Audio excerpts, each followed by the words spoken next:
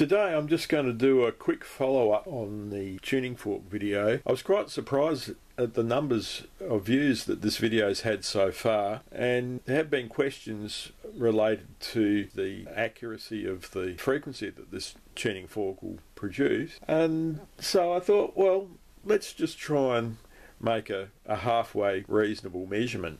What I had to do was get rid of some of the impulses generated by the switch contacts.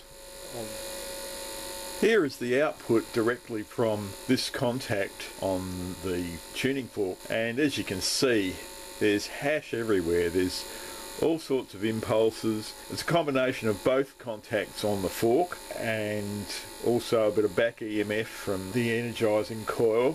So as you can see, trying to get a decent measurement of the frequency is not going to be a simple matter.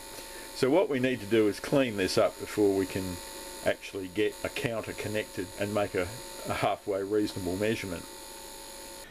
So this little circuit just takes the tuning fork output contact here and is pulled up to 5 volts through this 220R resistor.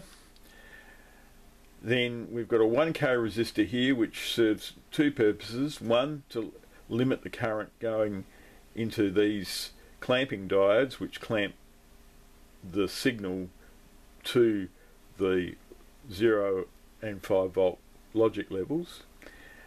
Plus the 1K resistor is also part of this RC network to form a low pass filter, and then it finally goes into this Schmitt trigger which just takes out some of the noise that is within the range of standard logic levels. So the debouncing circuit that I've just shown will now clean this signal up quite considerably. When we turn channel 2 on, and I'll just re-trigger that on channel 2.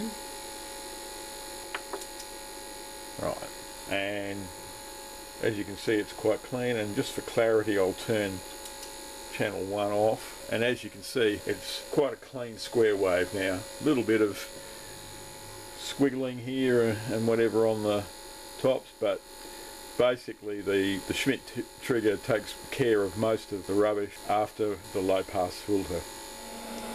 And here you can see the output of the fork on a 1 second time interval, and I've deliberately reduced the number of digits displayed, and in fact I can increase that a little bit so you can see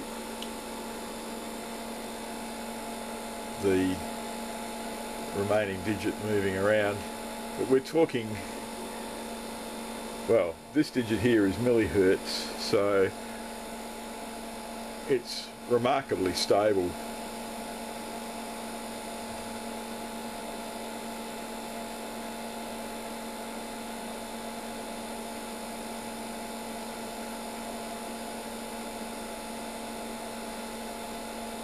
Considering that it's not in its cabinet, and one of the, well, there are two issues there, just temperature fluctuations and also even any air movement would possibly upset the readings at the finest resolution. So as you can see, for just a mechanical device, it's producing quite a stable frequency reference at 50 Hertz, albeit a bit under 50 Hertz.